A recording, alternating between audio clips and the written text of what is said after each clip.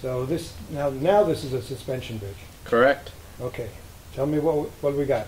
Well, like before, we have two towers connected in some counterweight. This time, our main cables run over one tower all the way to the other tower. It's one continuous line. And then into the counterweight. So that's the continuous line. Yep. Counterweight, tower, tower, counterweight. Anchorage. Anchorage. Yep. Okay. So what do we got there? Well, in order to connect the deck to the main cable, we use these little suspenders. Good. So we've got 6. We've got a J bolt. A J hook attached to the side of the deck. I use 2 half hitches or a bowline to go around the J hook, and then to attach it to the main cable, we use the rolling hitch.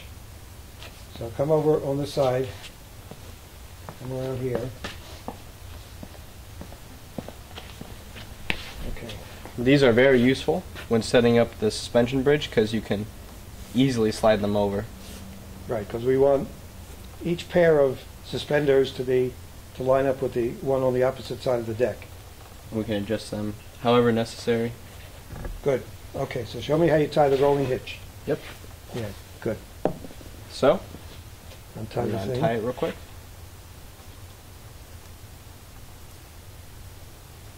Alright, you have your suspender straight up and down. Take it over the main cable once. Wrap it around again. And then cross in front of the suspender over the main line, main cable, Good. down, around, and through, just like that. And then pull it tight. That's it. And now you have rolling hitch.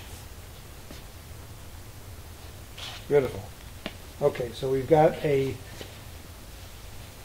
deck, which probably weighs 5 pounds. That block of wood is another 5 pounds. So the main cables go over the top of the tower, and then in this case the main cables are anchored to the pallet jack, which is nice and heavy.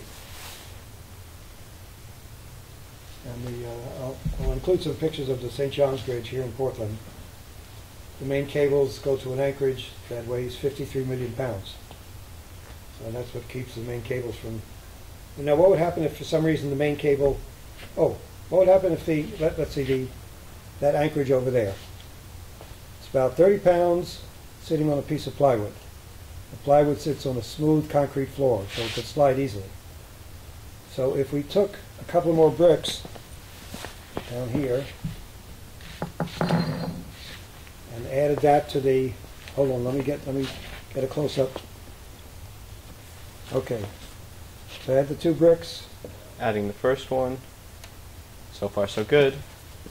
Now the second one. Did it move?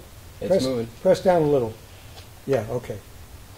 So an anchorage has to be really secure, otherwise It'll slide. it slides, and if it slides, everything droops and we're in trouble.